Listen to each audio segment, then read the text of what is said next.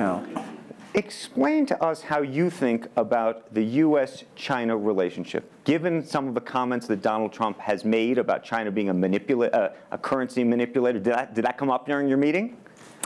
Well, I think first, in America, there's a freedom of speech, right? So he can say whatever he wants, and I respect, I understand.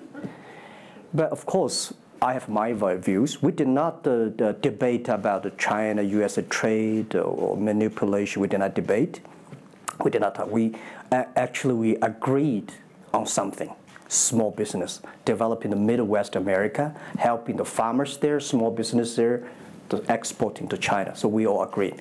But something that we did not discuss about the American the job losing to China, Mexico, and this. Can I share with you my ideas? Please. Yeah.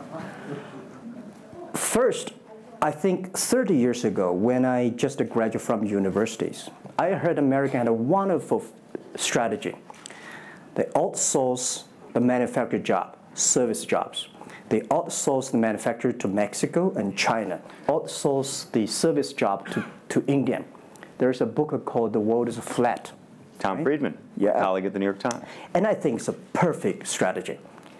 You know, that the Americans said, we just want to control the IP, we just want to technology, we just want the brand, and leave the lower end jobs for the world.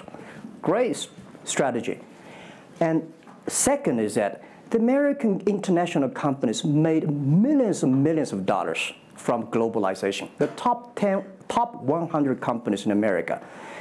Amazing. I remember when I graduated from university, I tried to buy a beeper, the Motorola beeper. Cost me $250. My pay at that time is $10 a month as a teacher. And the cost of making that beeper is only $8 for a chip. Right. So past 30 years, IBM, Cisco, Microsoft, they made tons of money. The profit they made are much more than the 4 largest banks in China put together, the China Mobile Phone, China Unicom, and whatever you name it, put together. Still, these multinational companies made more money than.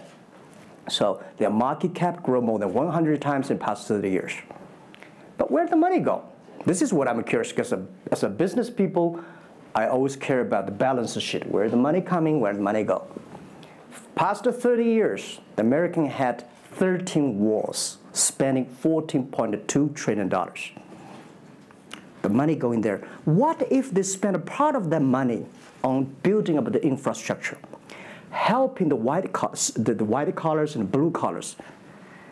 No matter how strategy good it is, you're supposed to spend money on your own people, right? Not everybody can pass Harvard. Like me, they're not good at education, right? We should spend money on those people who are not good at schooling. And the other money, which I'm curious about, is that when I was young, I heard America is about Ford and Boeing, those big manufacturing companies. Last 10, 20 years, I heard about is Silicon Valley and Wall Street. The money go to the Wall Street.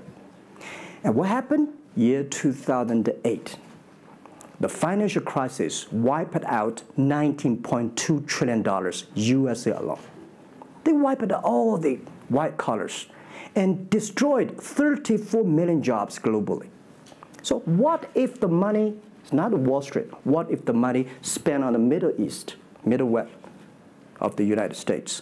Developing the industry there, that could be changed a lot. So it's not the other countries steal jobs from you guys. It is your strategy. Okay, but you do not distribute the money and things in a proper way. This is what I. And now we're having a backlash. And that backlash is a rebuke of globalization. And so much of the conversation, frankly, that we have here, and that backlash is happening in the United States. But I will say President Xi was here yesterday. You had lunch with him. And he was quoting Abraham Lincoln. What did you make of that? Well, I would say that globalization is a great stuff. It's the USA, it's developed countries to teach us how to do globalization. I remember 2002 or 1 before China joined the WTO, everybody in China was worried. Me, I was worried. Because what if all the international products come to China, destroy our industry, and we have to lose a job? So convince China, after 20 years, then you guys are telling, say, this is a terrible thing. I believe globalization is good, but globalization needs to be improved. This is Donald Trump, President-elect, want to solve it, the problems. That globalization, I think, should be inclusive globalization. In the past 30 years, the globalization was controlled by 60,000 big companies. 100 years ago, globalization was controlled by several kings and emperors. What if next 30 years we can support 6 million business doing business across the board? What if in next 30 years we can help support 20 million small business can do business across the board? So this is something which I believe globalization should be inclusive.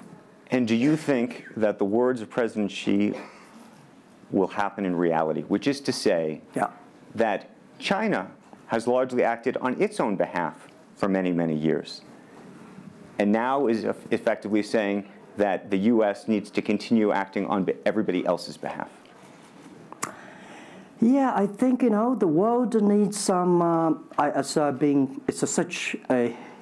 Mr. Xi yesterday said, it's a wonderful time, it's a bad time, or the worst time.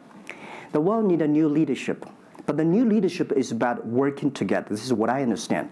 We do not necessarily need one specific leader to teach us what to do, what not to do. But the world have to partner together. This is what I think. And I think as a Chinese, as a business people, I feel proud for what President Xi said yesterday. As a business person, I want the world to share the prosperity together, to join the force together.